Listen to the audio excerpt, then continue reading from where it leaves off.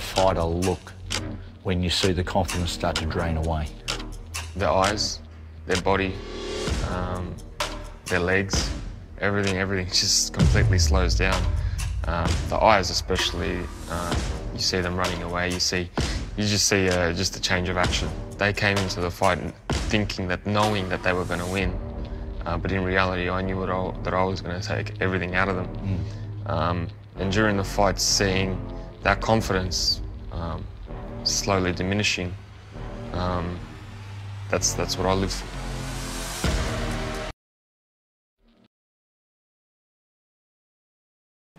Well, before I turn it over to Big J, and then I have to let you know we're going to be listening to an interview that was done at the beginning of April from Michael Zerafa.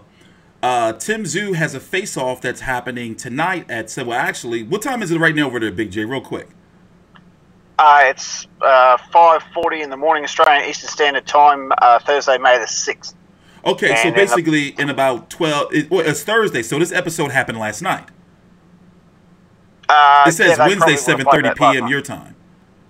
Yeah. So that was last night, and in approximately 4 hours and 20 minutes, Tszyu has his announcement for his next fight. Okay, so let's jump right into it. So Tszyu has an announcement for his next fight, and somebody else is supposed to be having an announcement for their next fight. Big J. That is correct. Yeah, I saw on Facebook last night that Tszyu's got an announcement for his next fight. I thought he's never had an announcement for one of his fights. That's interesting. Mm-hmm.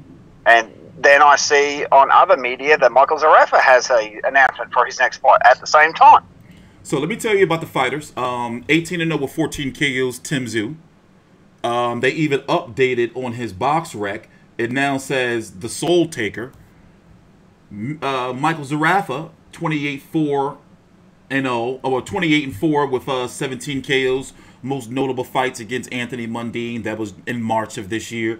2 fights with Jeff Horn. Both wars. One he won. One he lost. Kell Brook. Many thought that he should have won that fight, and I believe I was one of those people. And then of course years back, 2015, he got knocked out in 5 rounds by Kid Chocolate Peter Quillin. But now I'm going to tell you right now, I'm one of those guys that is a very, very big fan of Australian boxing, and obviously we cover Australian boxing. And I believe, before we go ahead and listen to Mick Zerafa, and we'll talk for a few minutes, I believe that if the fight is to happen, it will be Mick Zerafa is going to be victorious. So what are the details so far? You're hearing that it's not official yet both fighters have separate announcements coming up in about, what, 4 hours or so, maybe less. So 10 o'clock in the morning. Yep. I'm hearing that July 7th in Newcastle is a possible venue for the fight.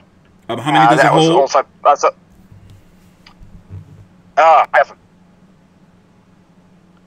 So yeah, I'm thinking for a fight of that caliber, why wouldn't they take it to a stadium? But then again, it's smack bang in the middle of football season, so yeah, I can understand why.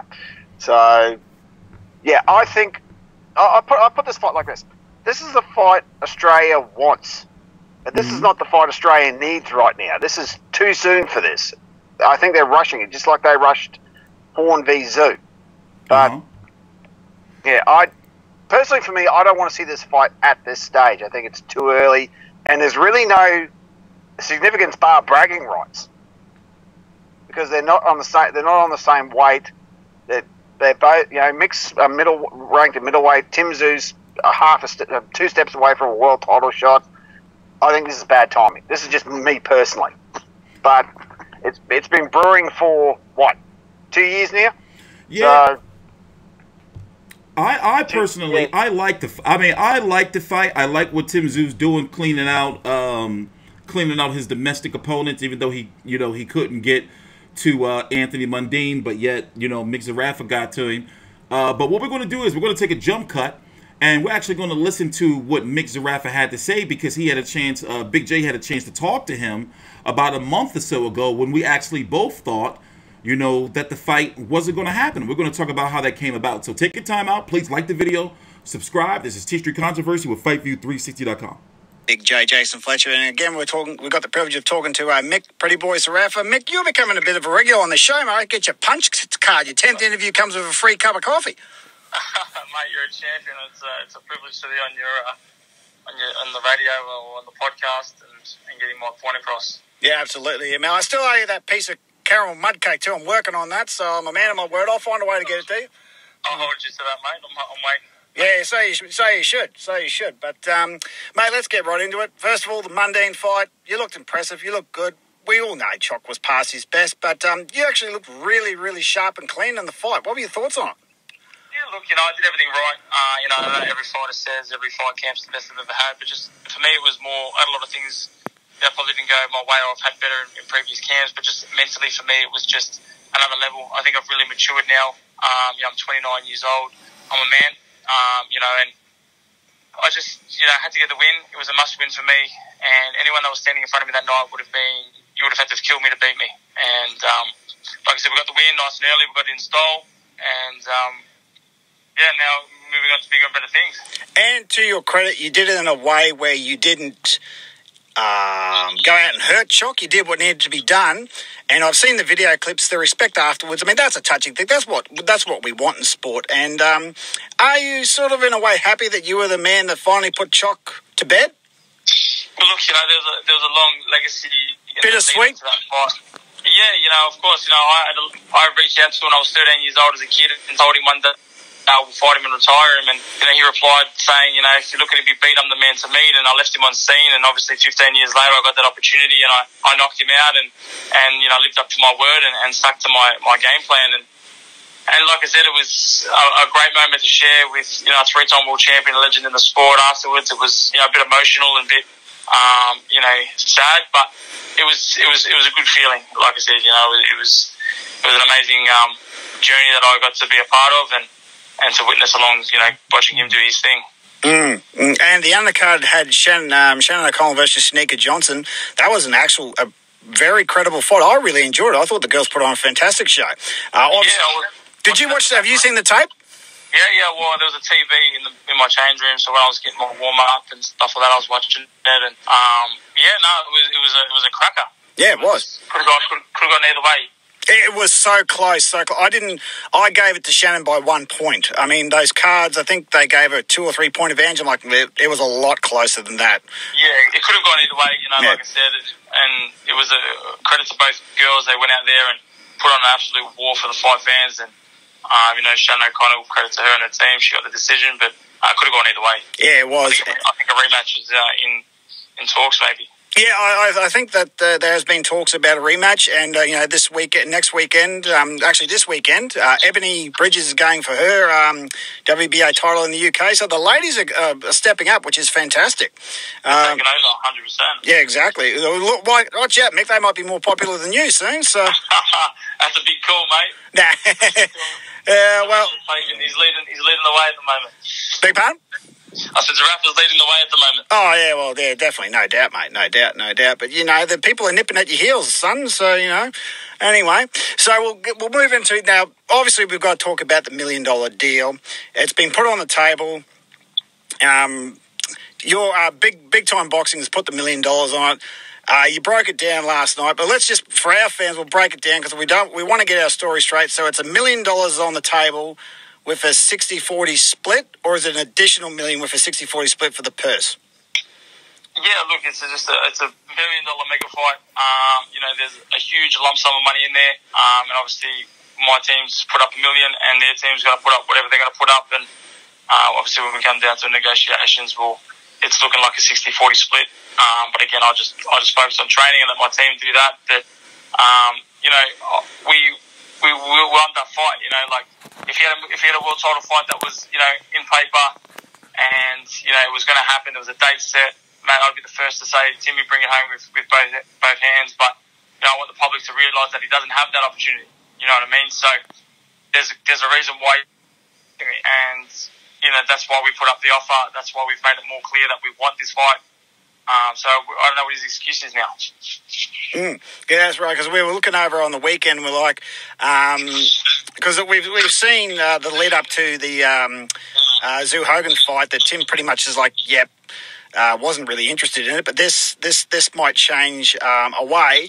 This might change his mind. But you've got other things in the pipeline. If this doesn't go, word is you're looking back to go overseas. If this doesn't come to fruition. 100%. Yeah.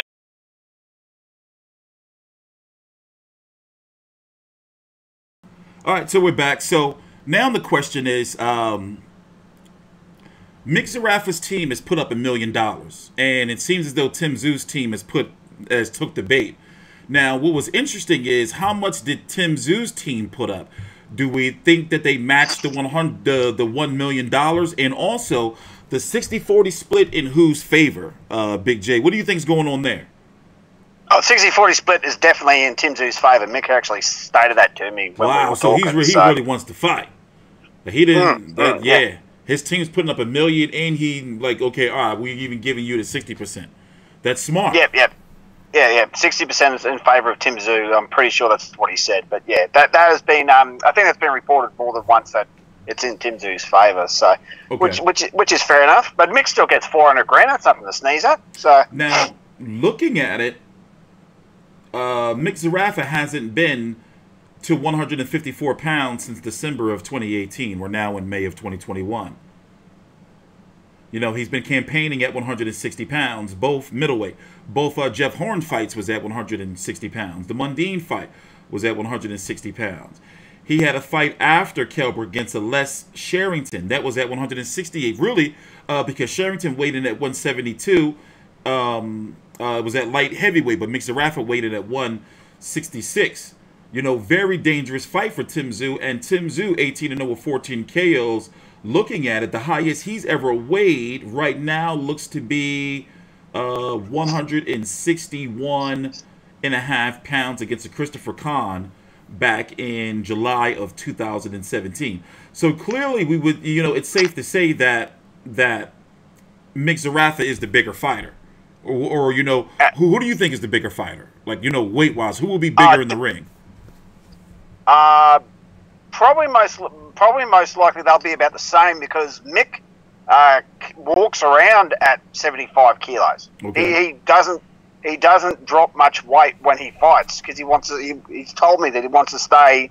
Okay. You know, that he can drop to 160 without any dramas. He can drop to 154 without any dramas. That's why he hovers around that 75 kilo range or whatever. What's that? 166. Mm-hmm. Like his walk around weight's 166. So he doesn't. It's not like he drops 20 pounds to get there. He constantly floats around that. That weight. So, but obviously, you know, a middleweight's a lot bigger than a super welterweight. Yeah, but this fight. Yeah, I mean, yeah, it's a good fight, but there's just something unsettling I don't like about it. What is? I mean, I like the fight. Looking at what Tim Tszyu's trying to accomplish. You know, defeating his domestic rivals. You know, we would love, you know, for that to happen over in the United States. It has to be respected. Now, from a business, you know, and promotional standpoint, you know, Mick Zerafa is a very dangerous fighter, especially when Tim Tszyu is so close to a 154-pound title shot. Yeah, this is what I can't seem to understand why he's doing this fight now because Tim Tszyu's risking a lot where Mick's not really risking anything. Yeah. So, I mean, you know, Tim Tszyu's risking his title shot, you know, risking, you know, his undefeated streak. You know, Tim's putting everything on the line here. And then he would have to go back. You know, he would have to rebuild and get that spot back. You know, even if they do have an immediate rematch, still, nonetheless, he will lose, you know, his title shot spot. You know, a lot of fans, especially reading some comments, feel that they're not ready for Tim Tszyu to go overseas yet or domestic or fight, you know, international fighters. Tim Tszyu should have fought international fighters 3 fights ago. If he wants to win a world title, he's not going to do it by beating Australian talent because on a 154 level, there really isn't any. He should have fought overseas 3 fights ago. Now, instead of fighting the Bowen Morgans and the Jack Brubakers, he should have went overseas. So I mean, right now, I think they're avoiding it personally. I mean, and you know, I've been seeing some comments. Fans do feel that way. I mean, you got Jeff Horn. You know, Jeff Horn, you know, was battle tested. You know, not who he used to be. I mean, we all thought Jeff Horn would get him out of there in 6, but to Tim's credit, he beat the shit out of old Jeff. And you know, the Bowen Morgan, as you always like to call him, the blown-up welterweight? Yeah, well, yeah, exactly. I mean, you know, that was I understand, you know, COVID, keep active fight, but surely he could have found somebody else. And then you have Dennis Hogan, who should have been a former world champion, you know, seasoned fighter in age and coming off of a long layoff. Yeah, but still very credible opponent. You can't falter Tim for doing that. So, but again, I mean, there's 60 spots in the 154 rankings. You know, for sanctioning bodies, 15 spots each. Mm-hmm. Tim Tszyu hasn't fought any of those guys. I mean, he's ranked number 1 at WBO, and yet he has not fought one top. I don't even think top 10 current ranked opponent in the WBO.